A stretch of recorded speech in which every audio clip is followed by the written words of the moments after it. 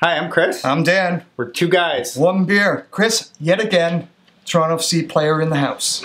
We are so lucky to have guests like Mr. Liam Fraser. Welcome to the show, buddy. Thank you very much. I'm excited to get some talk and have a beer. Well, we're always excited to have a beer. That's what we like to do, is drink beer. So. Perfect. So what do we have in front of you there, Chris? We have Stonewall Light by Cool Beer. Cool Beer. They make 3 different beers. They do? Cool. Cool. Buzz. Nice. For the hemp lovers in the beer industry, which I don't think I've ever tried. And then this is a newer one, Stonewall Light. It's a light beer, 4%, and it does have a splash. He's 21. All right? He needs a real beer, but I figured he's in training. One of those. I'm not going to be the guy that the coach phones up and says, "So, you got him drunk?" No, it's not me. In that light beer. Exactly. Wait, cheers, gents. Cheers. Oh, you're right. It has that smell. It's nice. Light. Ooh. You know what? It would have a nice flavor if you did add the lime. I got no problem with the flavor. It's nice and clean, but I think it's in there. I think the lime would bring out those. It's nice. I like it. Yeah. Yeah, I like it a lot. I think on their website they say perfect barbecue beer. Or a game day beer, like you always like to say. Well, There you go. it depends how. Depends on where you are, I want to get, right? You know? It's an easy drinking beer, that's for sure. So how are you? I'm good. I'm good. Just came here straight from training. About to watch the Raps. It's a big day. Yeah. Big day. So there's going to be some delayed, obviously. So we're either pre-drinking before the championship is won, or we're waiting For another day. anxious couple more days for the championship to be won, because that's what's happening. It's being won. We're hoping when this comes out that we have the ship. We're not waiting for the ship. For sure. See, I want, like, I've got my jersey here. I want one of these. I know they don't do it in basketball, but I want one of these. I want right the there. thought of having one I of like these. that. I like that. Yeah, I agree with that. Throw it in, It because should be there. the more for those for Toronto, the better. Yeah. For sure. So training today, you've got a game coming up before this show, because I promised to have it out. You're kind of on it's the Gold Cup break right now. Yeah. So for our soccer fix, it's Women's World Cup, and we're 1-0. We are. And the Gold Cup starts right away. On Saturday. And I've got some not huge expectations, but just on paper, Canada hasn't looked so damn good No, we going into a Gold Cup. We're young. Yep. Just speaking to all the lads at last camp, everyone's really motivated to win. And even going to Vancouver on this last trip, I sat down with Neil Henry, sat down with Max a bit, and Russ and Derek, and we all just said, like, hey, this is a massive opportunity to put Canada on that next level in the whole soccer scene. And if you guys are able to make that statement, I think it would be a huge step. So everyone's motivated, everyone's ready to go, and I know all the lads are really looking forward to representing Canada the best way they can. Now, saying that, I think you took one for the team, for us Toronto FC fans. I think you did. You were offered a ticket to the Gold Cup. Yeah. And you stayed behind to help take care of Toronto FC.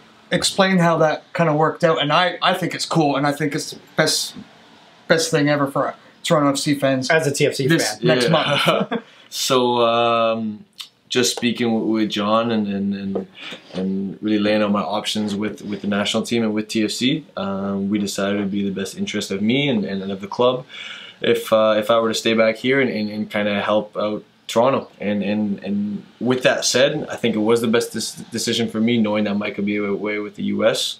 So to come here and get minutes, consistent minutes that I haven't had in my first year here, it was really important for me and to kind of better my club situation. So Nice. speaking with the gaffer and with John, we decided that I'd stay back and play these games and let some other players join with the national team. Well, we appreciate it, and knowing, I mean, the few games already since this has all happened, you've fared extremely well on the pitch. You know, nobody wants and you're so level-headed, so I'm not trying to, boost the ego and grow the head, but, you know, you're looking good. So obviously what's been happening for you coming to this point, where now you're getting some minutes and stuff and starting, you've definitely learned from Mr. Bradley, haven't you? Yes.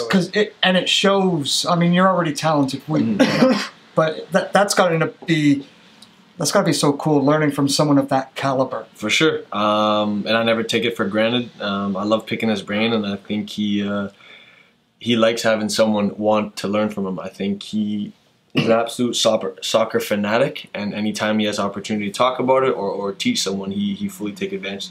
He fully takes advantage of it.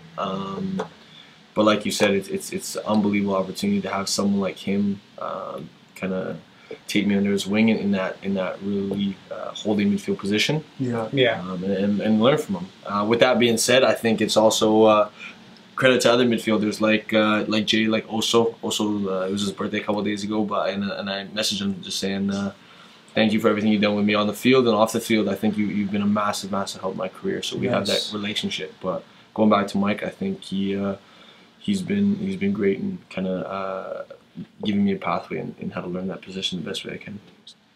Tell us about like some of the off-field stuff that no one ever gets to hear. Now, obviously, without getting people in trouble. Yeah, no, it's I spent a lot of my time with Ashton and with Jonathan, and I think I was saying it previously. I think at those times when you don't have the badge on you, and you don't think people are watching, you don't think you're still in that spotlight and in that limelight, is times when you have to be really careful. And I think both of them, Jonathan and Ashton, have been massive in me kind of understanding how to carry myself as more than a footballer.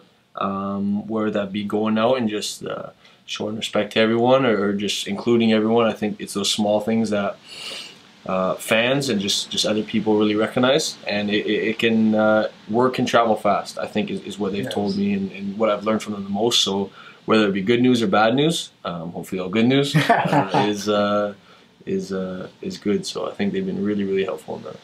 Well, we see big things for you. I appreciate that. Thank you. And I joked with you, but I'm all in seriousness when I say this. This is like Chris knows what I'm going to say. I already know where it's coming. We joke about it, but now that you've been on the show, your star has just risen. Hope so. All right. So those W's are going to come. Yes. With you as the starter in the next few games. Not guaranteed. Nothing's guaranteed. But that's what we're all expecting. With the Gold Cup going, there's going to be some W's coming in our way. We need them for sure. You're a defensive midfielder on paper, and you're going to get your first goal. You're welcome. It's not his hard work. It's that he came on two guys, one beer. It's this magical beer we're giving him. Exactly. Cheers, and thank you very much, Leo. Thank you, guys.